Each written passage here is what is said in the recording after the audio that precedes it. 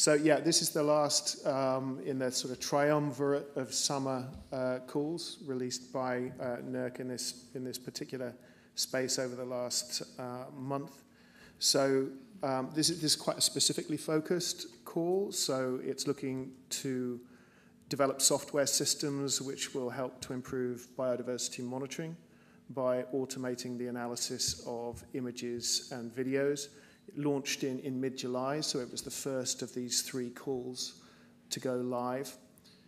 So we're looking for applications really that outline how tools which will be developed will actually improve the monitoring of biodiversity through automated analysis, develop robust and verified software, and also crucially, as part of their delivery, include research technical professionals, such as research software engineers and data scientists.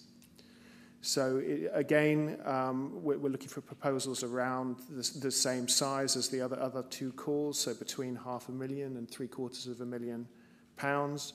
This is also a capital call, so we're aiming to fund 100% of the full economic cost, and for projects to start early in 2024, so no later than the end of February. Whoops, one too many. So again, the focus is on developing software systems for image analysis. That can be either in the laboratory or in the field to maximize the value, crucially, of physical imaging technologies. So we had a webinar. As with all of these calls, we've had webinars to launch them. And you'll notice that the title of each call set of slides is hypertexted. So when these slides are released, you can just click on the title and it will send you straight to the relevant note page, which will also include FAQs, all sorts of further information.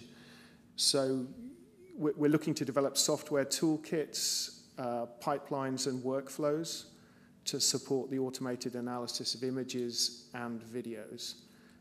So this could include, for example, things like image annotation and segmentation, high throughput image analysis, the development and use of training data sets.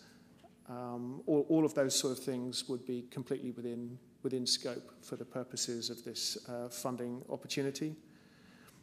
And successful projects will develop robust and verified environmental image processing, which can be broadly used across environmental science and have the capacity to be maintained beyond this initial investment.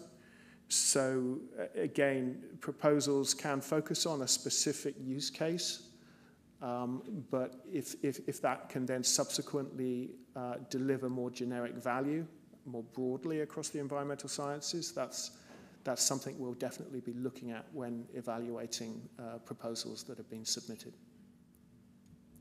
Thank you, Simon. Okay.